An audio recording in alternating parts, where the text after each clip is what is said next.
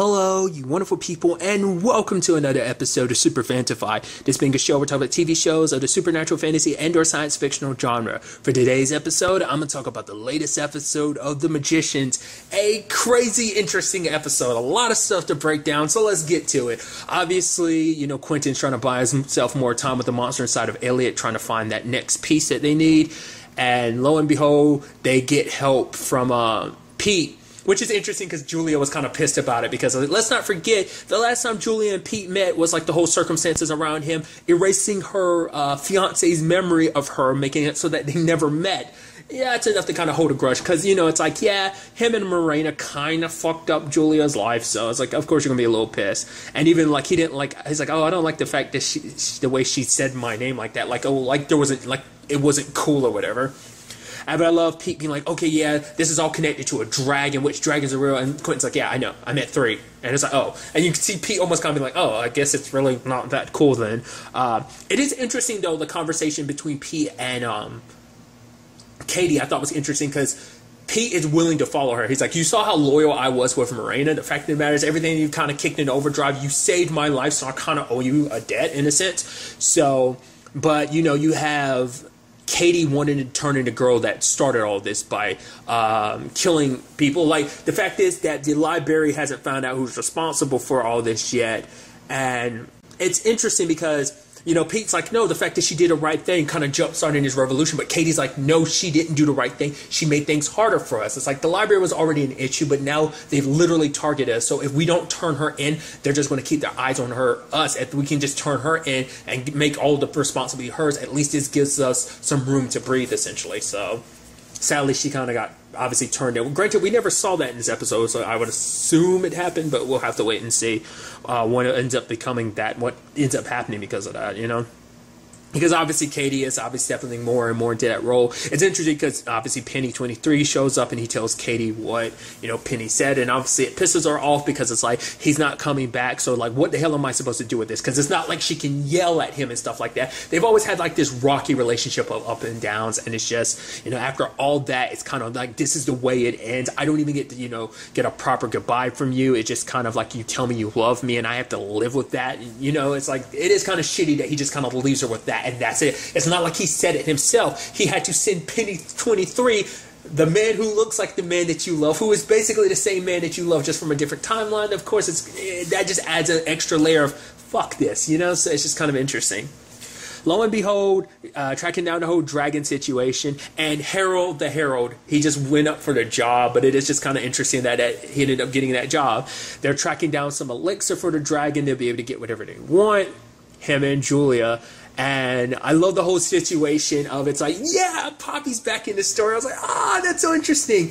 And lo and behold, she's pregnant. I'm like, what? And it didn't even cross my mind. It took a while for me to think, like, Quentin could be the dad because, like, him and Poppy did hook up last season. So I was like, oh, that's crazy. And then it's like, wow, he's going to be the dad and everything, which I think on some level, Quentin probably is thinking, because obviously he recently lost his dad. So probably in his mind, he's kind of thinking, like, oh, what kind of dad he's going to be. And then there's the whole thing of, like, oh, yeah, it turns out Poppy wrote some dragon, erotica. And I even love it that there's censored stuff in this. It's almost like a hentai. Just like, it's so weird. And it turns out like, oh, Poppy might have impregnated herself. Even I had to audibly go, Jesus, Poppy, you literally inseminated yourself with dragon jizz. It's like, wait, what? That's crazy. She's even going as far as saying, like, they are the universal donors. I'm like, oh my God. I was like, I knew you were obsessed with dragons, Poppy, but to the extent you're like, oh, I'm going to have a dragon hybrid baby. But then it turns out, no, she was lying. It's a normal human baby, which is interesting because the actress who plays Poppy, Felicia Day, I had no idea. It's actually a mom in real life. I'm wondering, was she actually pregnant when she filmed this? I don't know, production schedule and stuff like that. There's no telling how long ago that was actually filmed. She might have actually been pregnant at the time. I think she has a little girl. I don't know how old her daughter is. The reason why I know that because of Inside of You of Michael Rosenbaum. If you don't know what that is, it's Michael Rosenbaum's podcast where he interviews people and Johnny gets inside of them. And that's a whole tangent, in itself. But that's where I found out about that because I typically don't look up information about actors and actresses like that because it's like their personal life is their personal life. I feel weird about knowing stuff about them because it's like on a personal life. It's a whole thing. I'm going into tangent.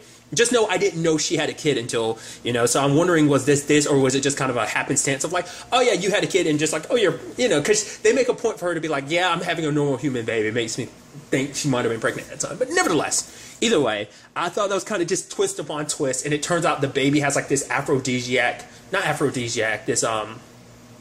what is the word I'm thinking of? Whatever the case, makes it so that you kind of get sucked into it, and you have Quentin being like, oh yeah, Falcor, and the Poppy's like, we're not calling him Falcor. He's like, will you just give me this? And just getting obsessive and stuff like that. Because it turns out it's not just Quentin that was kind of sucked up in all this, it's Poppy. Because the whole thing was like, Poppy's a habitual liar. Just like, yeah. Because even when Poppy was like, the fact is, she was like, wait, you... Because like Quentin's like, the fact is, like, from the beginning, he was like, yeah, you're probably the one behind this because you're a dragon-obsessed person who's willing to do whatever. And she's like, give me an example. And she stopped. She's like, right, I just thought about it. She's like, probably immediately thought of all the times she betrayed and lied to Quentin. So it's like, yeah, let me not even open up that can of worms. And then like Penny gets controlled by it, but Julia doesn't, kind of benefits, because she even said it herself, like magic doesn't seem like it works on her, which is kind of interesting. It's like, not only are you immortal, magic kind of has no effect on you, so that was interesting. And I love they're threatening the baby. I also love that the dragon ended up taking the baby, because I guess it belonged to the baby because it belonged to another dragon, so it's kind of like, oh, I guess it's worthwhile in the end, but like everyone kind of being so broken up about it and everything, so... What I thought was really interesting, obviously they got the item they needed in the end, but was the whole thing of like, oh yeah, my mistress, she was like, yeah, figure your situation out, try to make it as temporary as possible. I'm like, why is Julia's like little state that she's in such an issue? Because because it's interesting, because for her it's like she's basically trapped in immortality. They have to watch everyone around her die, and like Penny kind of can understand, because for him it's like, as a traveler, we're alone, but also not alone at the same time. The whole getting inside of people's heads type of situations, so it's like having that connectivity like that. It's understandable. Like, I'm sure there's an aspect of loneliness even when being surrounded by other people's voices and stuff like that, probably makes you feel even more alone in certain regards. But Julia's trying to figure her whole situation. But like I said, why is that such an issue? Like, that she figures that out immediately. She needs to find her truth. She needs to find, what was it called again? The binder. I don't know whether that's, I would assume that's supposed to be a person or a creature or a thing. Someone, I guess, that kind of binds her nature back together. Because it's supposed to be kind of, essentially, I guess, her reverting back to her goddess status. Like, maybe there's some kind of, like, cosmic unbalance that's created because, like, she's trapped between the world of mortal and maybe she's on some demigod level stuff. And well, no, because, like, Reynard had another kid, so it's not that big of a deal. Like, that didn't throw off any balance, him having, a demigod kid. So maybe it's just the fact is that she's a full-on goddess and she's kind of stuck in a medium. And like I said, maybe that causes some cosmic shenanigans to happen or something like that for other people to be worried about Julia's status. Or maybe the fact is it throws off things off kilter because, like, if a god exists and then something happens like that in itself, like, her situation kind of falling from that position, like, maybe, like, there's a cosmic balance to be like, oh yeah, there's this many gods or goddesses, even if they die, there's some balance to it, and her reverting to her state kind of plays into being all balanced. I have no idea. But it's going to be interesting to find out, for one, more about what she is and how she can go back to potentially being a goddess. It's actually kind of sad, too, because playing into what I was talking about earlier, she had talked about the fact is, one upon a time, her and Quentin were the same humans, and now that kind of seems like a distant memory in a certain regard. It's interesting, too, because the whole conversation came up about, like, oh, yeah, like, pregnancies of kind of, like, these magical kinds can make you a little crazy, because Julia was talking about the whole situation, because she'd been in that situation with the whole Reynard situation. She was in that situation at one time in herself, so she kind of understood with the whole Poppy thing. What was also interesting is, like, Poppy's discussion. She was like, yeah, I was super against the whole, pregnancy thing when it happened, blah, blah, blah, blah, was going to take care of it, but then kind of got sidetracked by it, and then it's like, okay, I'll find these people good parents and family, and Quentin's like, oh, that's good, but then she was like, you kind of convinced me to not do that, and he's like, wait, what? And she's like, I'm gonna raise this kid, it's going to be awesome and stuff like that, and you have Quentin be like, no, you shouldn't do that just because of who Poppy is. Poppy's wild and crazy like that, but then she's like, but Quentin's like, am I the father? And, she's like, no, did you want to be? Which I think on some level he did, because I almost let slip my mind until that conversation. I was like, right, Quentin technically was a dad in a different timeline, so I think memories of that probably tugged at his, paternal instincts, that need to be or want to be a dad. Plus, like I said, on top of that, losing his actual father too. So I'm sure all that kind of plays some part in it. But he was like, I don't know, I'm curious, like, is this going to affect his decisions going forward? I wonder, will that ever tie back in, or is it, it's an alternate timeline? I mean, to be fair, we know timelines are playing a part in all of this too, just because of all this, like, Penny 23 and Morena and all that. So it's like, yeah, it plays a role, but it's like, will that timeline ever play a role? You would think maybe in some shape or form, but maybe not. I mean, the show does have a tendency to kind of throw out storylines that take a little while, but they'll eventually kind of circle back around. So we'll see if anything ever comes about him and, well, the child him and Elliot ended up raising. You also have to consider the fact is not only was that in an alternate timeline, it was an alternate timeline of the past too, so that adds an extra layer to the complication of the whole timeline and everything. But nevertheless, I did like Poppy being like, okay, but you're also going to be this baby's godfather. So yeah, so that's definitely going to be interesting. I hope we do get to see more Poppy, because Poppy's wild and crazy, plus being pregnant and just that whole situation is going to be interesting to see what comes about that. Another aspect to the episode was the whole Zelda, Henry, and Ella situation of like, okay, we mutually help each other. You help me with the whole Sheila situation, I'll help you with your spell. It's interesting because we learned from Alice the whole situation about that world. Basically, those creatures are known as shards. They're kind of echoes of the real person, Harriet. Which the sad thing is, we never saw Victoria, so that might mean Victoria might not be alive anymore. Potentially, we don't know. But basically, the spell they want to make is kind of like a beacon, but it's a cooperative spell, and it needs between mother and daughter. And lo and behold, Alice has to go visit Stephanie, which is awkward because this probably has to be the first time she's seen her mom since her dad died, so that adds an element to it. But immediately getting right back into the whole arguing and everything. I love that Carol shows up and everything, and I love that, like, Alice is like, oh, the library's here. You turned me over, didn't you? Of course you did, Mom. Because obviously them going at it, they've always had issues, but then she's like, I would never turn you in. The fact is, I'm turning Carol in, and Carol's like, what? She's like, Carol, what? Yeah. And I'm like, because the moment they were like, oh, Stephanie's kind of being held hostage, the librarian's outside, we're saying that, I'm like, oh my gosh, she's turned in Carol. That's interesting. But I also kind of, because, I mean, Alice's point, though, because Carol tried to be like, you should know, like, look, I didn't turn you in, so that shows you progress. But it's like, the fact of the matter is you still turned in your best friend. She's like, I, kind of wish I wasn't your daughter and stuff like that. I'm better off. And, like, Carol, almost like she was about to hit Alice, and she kind of shrank back. I wonder if was her mom ever abusive like that? I mean, I know, like, me saying that's kind of like, that depends on your lines. Some people don't look at it as, some people look at it as discipline, other people look at it as abuse. I'm not even going to touch that situation because I think it comes down to the person. It's just a whole thing, so I'm not going to really comment on that. But the thing is, I wonder, did that come up a lot? The fact is that she reacted like that. I don't know. And the fact is Stephanie kind of reached like that. Maybe Daniel kind of brought the balance. Because her mom never seemed like that. Because her mom's always seemed much like a hippie. But to be fair, I think it's a combination of Stephanie and Daniel that kind of worked like that. But the thing is, for her, it's like, I would never turn you in because I know you're great. You have the potential for, good and evil. But the fact of the matter is, you're my daughter. I would never turn you in because she loves her. Because it's like, at the end of the day, you're all I have. I lost Charlie. I lost Daniel. Like, we have each other. And then when it was all said and done, Alice realizes it's like, the one that was kind of keeping the spell from working. Because for Alice, she always felt like, oh, I wasn't good enough to be your daughter. There's all these issues and stuff like that. But it's like, for Alice, it's like, I'm the one who was kind of preventing, who didn't want to be your daughter. It's not like you don't want me to be your daughter. I was the one that was like that because I was thinking like, once Dad was gone, because we had such issues, that you'd be done with me. So that's the whole issue, which is super sad, the complicated nature of their relationship. And then Stephanie be like, oh, sweetie, so you're admitting that was your fault. I'm like, I love it, Stephanie. You had this heartwarming moment and then you literally just spit on it. I love it. So at least they made progress in the relationship. I mean, I hope, things were always going to be complicated, but at least they have each other at the end of the day. So it's like, yay, that's a victory. And then lo and behold, it's like, oh yeah, I love even Henry being like, hey, in this one moment, everyone wins. So let's enjoy it before everything gets fucked up with the next 5 seconds. Immediately go, oh, and yes, it's immediately over because it turns out Sheila joined the librarians, and it's just a whole complicated thing of like, no, you don't do that, they're evil people. But Sheila's like, no, they're doing good. But it's like they're corruptible people. They have their own reasons for doing things, and they kind of go about things shitty ways and stuff like that. Because Alice kind of sees them for who they are, but Sheila didn't. She's like, oh, we're doing good, and you know.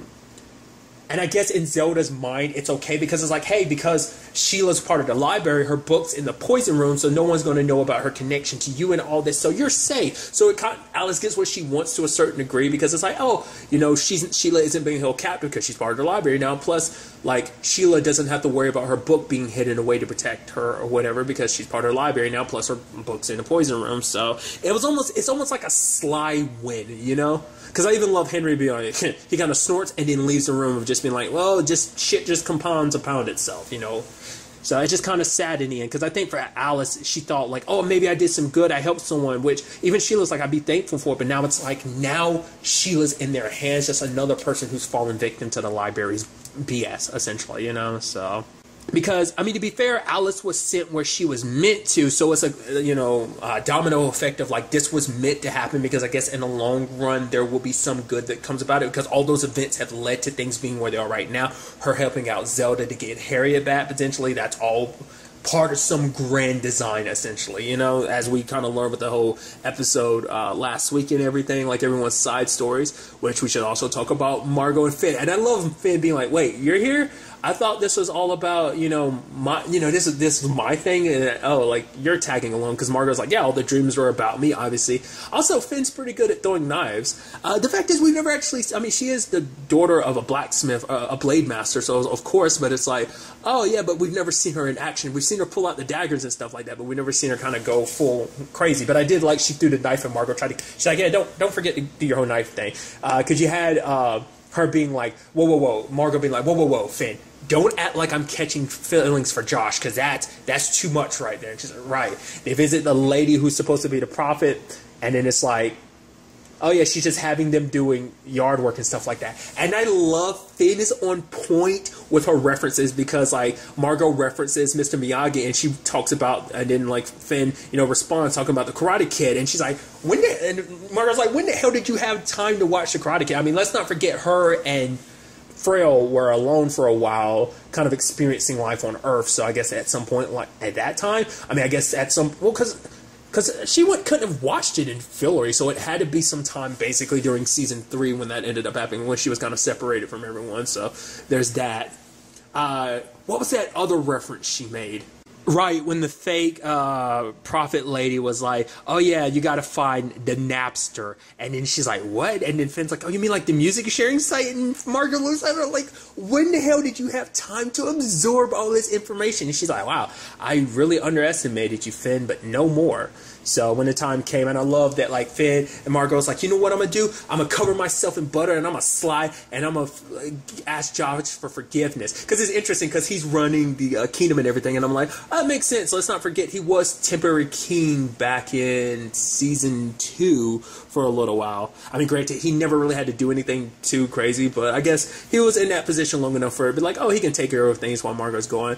And then, like, Finn's kind of shocked. She's like, oh, wow. Oh, and you want me to give you away at the wedding? But we didn't really know each other that. All right, this is a dream. And so, and it turns out Napster is, in fact, a cat lady. So that's interesting. And I love that whole spiel about, like, you know, Finn puts, you know, everyone else first. I mean, it is kind of messed up. You never really think about it. It's like, oh, yeah, the girl who was raised to marry the king. It's like, of course, she's just naturally going to put other people's needs before. It's like, do you have any kind of, like, what was it, confidence in yourself and stuff like that? She's like, yeah, of course I do. I think I do, maybe. And she's like, you know, you're up here asking about Margot's destiny and stuff like that. She's like, all right, I'm going to ask about mine. And it's like, and your destiny is about High King Margot. And it's like, Jesus, really? What was the freaking point of you putting me through all that, kind of building me up? To be like, yeah, I'm going to focus on my own destiny, when it turns out my destiny is connected to Margot. Turns out her destiny is for her, that when it's all said and done, for you to stand by the High King around other, you know, leaders are gathered up, and then you are to take the throne from her. Bloody if necessary. And it's like, Jesus, it's like, holy crap, what is that all about? Why is that the case? You know, I mean, to be fair, she was kind of taking over the role while Margot was gone anyway, but it's like, but then once again, Lord Fresh made that whole point of like, Margot's going to lead she's going to learn what it's like to lead alone. So that's why I'm kind of thinking, like, when it's all said and done, probably not a lot of people are going to be there. Like, there might not be any Finn around, or even any Josh, potentially. I'm curious to see, like, what the hell did that mean? Because he said she would learn what it means to rule alone. Maybe meaning that, you know, I don't know. Like I said, I assume that, you know, just because all the people that were important would end up dying, but I don't know, especially with this new development with Finn. Will Finn actually do it? Maybe this will be connected to, like, the fairy eye. Maybe, like, Margot will see it coming in some shape or form. I have no idea. Maybe Finn won't go through it, but she believes this is her destiny and she wants to find her own destiny. It's so interesting because we've seen kind of all this build up off of, like, oh yeah, everyone had the, because even Mark, like at the beginning, like I said, Finn was like, yeah, I kind of thought this was my thing. After last episode, kind of one of the stories they focused on was hers. It's kind of like, oh, this is supposed to be my journey and everything, and here's one of the main characters coming in, kind of trying to screw up my story in a certain sense. You know, it's just, it's funny. Like I said, it's just genius how they kind of like tie the stories like that, from both like within the confines of the story, but also from like a fourth wall breaking type of perspective, to kind of put it like that. So it's definitely going to be interesting to see where this all takes us going forward into the next episode. But really, that's all I wanted to talk about. So the next time we meet, be happy, be safe, live life to the fullest, and enjoy it. Good day and good